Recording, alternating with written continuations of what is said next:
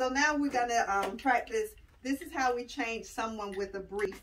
Of course, we need our brief, our chuck, and our underpad.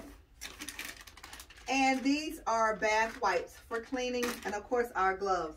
We come in, we introduce what we're gonna do. We tell them that we're gonna put their head down because it's easier to work with them when they're flat. We bring the bed up to our working level, what's comfortable for us.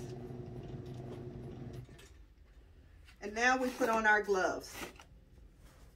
And we're just going to pretend that this person had a bowel movement, okay?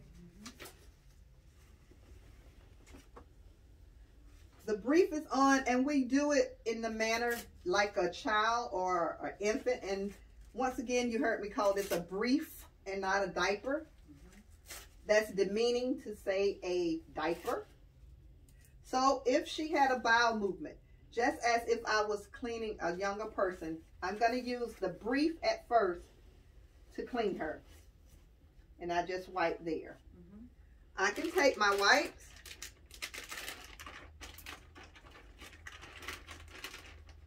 And these are moist cloths. And I clean her just like I do perineal care. And when I do that, I take it all the way down and I just stick it underneath her, okay? If this was a real person, I could have them to turn over. I clean from here, back.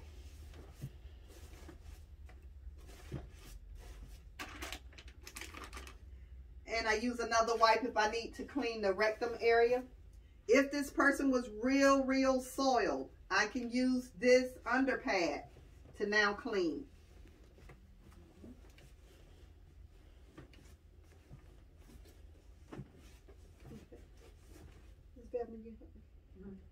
You hold for the minute. So they're holding it there. I roll this underneath. If that was like really super soiled, to keep it from getting on the clean, I take a clean towel. Now that takes the dirt away. And this is going to keep my bed clean. You also can use a chuck if they're really wet. And I take this part and that keeps the wetness away from our clean material. So I take this chuck. I roll it underneath that clean towel. That's why I needed that.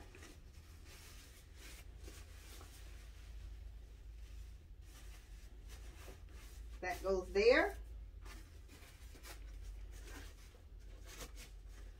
Of course, our tabs go to the top. Bring this on the lower end. We don't want it up high because we're not going to be able to pull it between the thighs. So it's going to be normal, lower than underwear normally sits. Okay. Most of the time when lying down, when someone poops, it comes to the front rather than the back. We let them know, hey, Miss Trixie, there's a big hump underneath you that she has to roll over. And so I could continue this by myself because all this is clean. I can roll that way. Pull this out. That's why that's lower.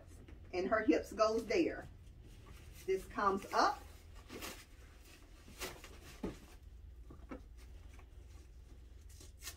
And we fasten. Don't fasten too tight because it'll cause rings here. Also, even if the person have heavy thighs, don't just snatch this up because it's going to cause an abrasion or friction. You may have to move the thigh and then pull it up.